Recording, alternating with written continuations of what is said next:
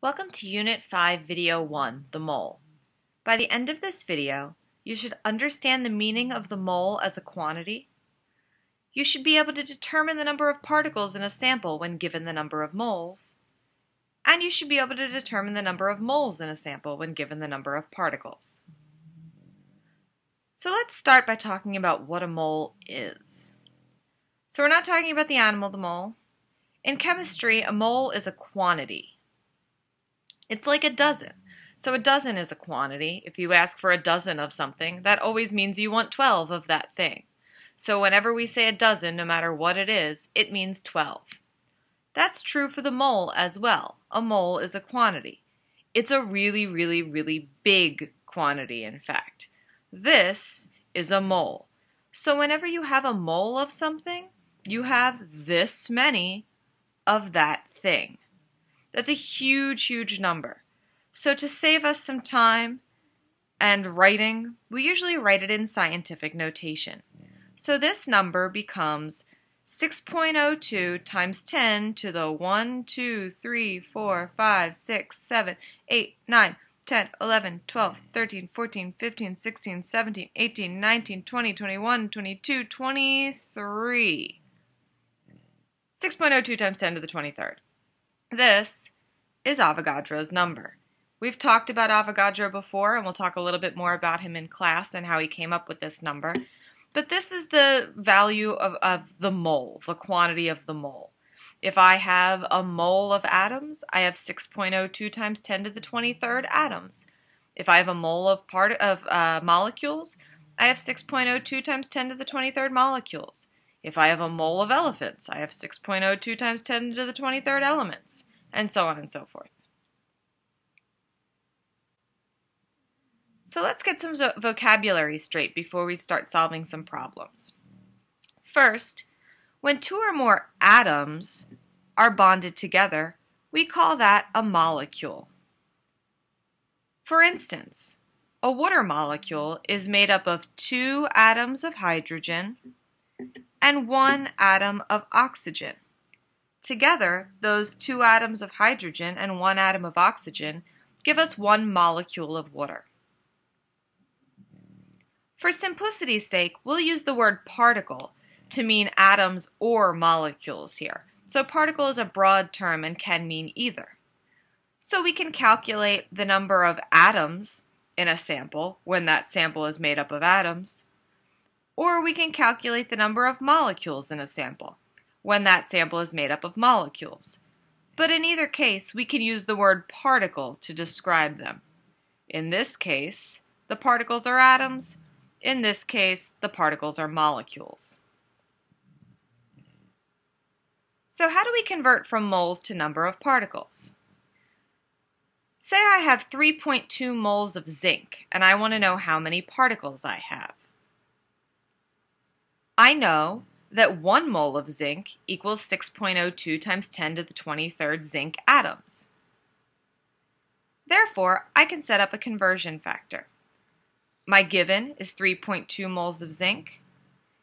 If I multiply that by the conversion factor, 6.02 times 10 to the 23rd atoms of zinc for every 1 mole of zinc, my moles of zinc will cancel, and I end up with 3.2 moles of zinc times 6.02 times 10 to the 23rd atoms of zinc, which gives me 1.9 times 10 to the 24th zinc atoms.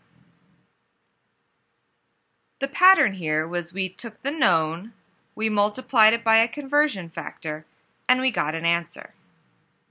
The conversion factor had the unit we wanted on top and the unit we had in the given on the bottom. If you don't like to use conversion factors, you can also use a proportion. It's your choice, whatever makes most sense to you.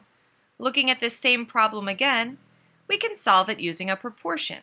We know that 1 mole of zinc equals 6.02 times 10 to the 23rd atoms of zinc, so we can set that equal to 3.2 moles of zinc over x atoms of zinc. Solve for x, and we get the same answer. It's your choice which of these methods you prefer. We can also go the other direction. we can convert from number of particles to moles. An example is a question like this. 1.676 times 10 to the 25th molecules of H2O is equal to how many moles? Using a conversion factor, we know that 1 mole of H2O molecules equals 6.02 times 10 to the 23rd H2O molecules. Start by writing the given. Multiply it by our conversion factor, which in this case is 1 mole of water molecules over 6.02 times 10 to the 23rd water molecules.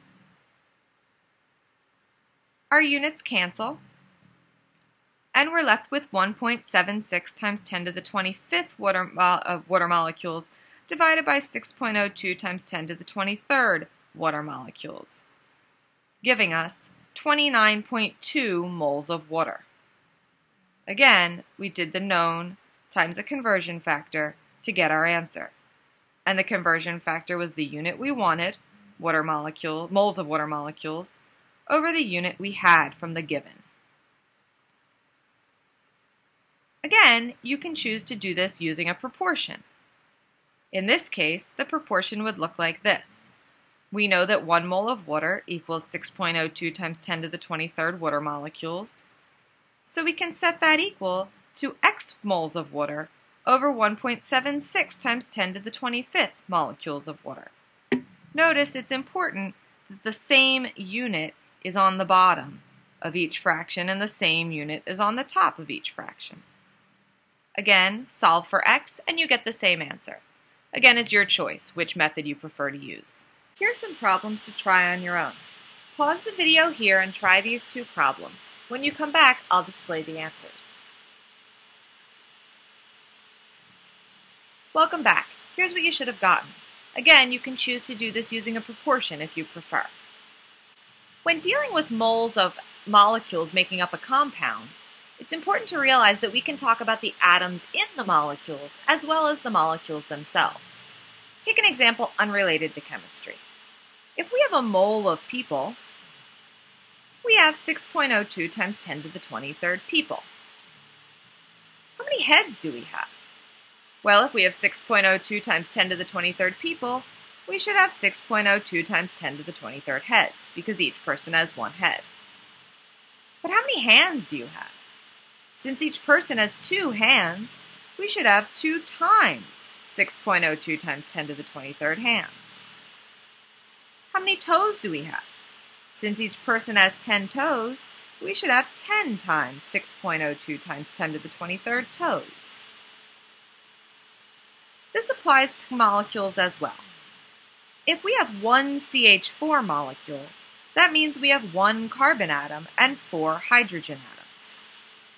But if we have 10 CH4 molecules, that means we have 10 carbon atoms, because each CH4 has 1 carbon, but 40 hydrogen atoms, because each of the 10 CH4 molecules has 10 hydrogen atoms. Likewise, if we have a mole of CH4 molecules, we have a mole of carbon atoms, because each molecule contains 1 carbon atom, but we have 4 moles of hydrogen atoms, because each molecule contains 4 atoms of hydrogen. One final example. If we're asked how many molecules are in a 1.5 mole sample of CH3OH, we already know how to solve this.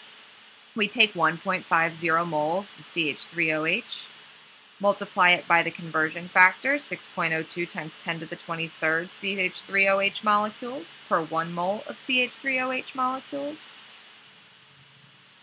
and we get 9.03 times 10 to the 23rd molecules of CH3OH.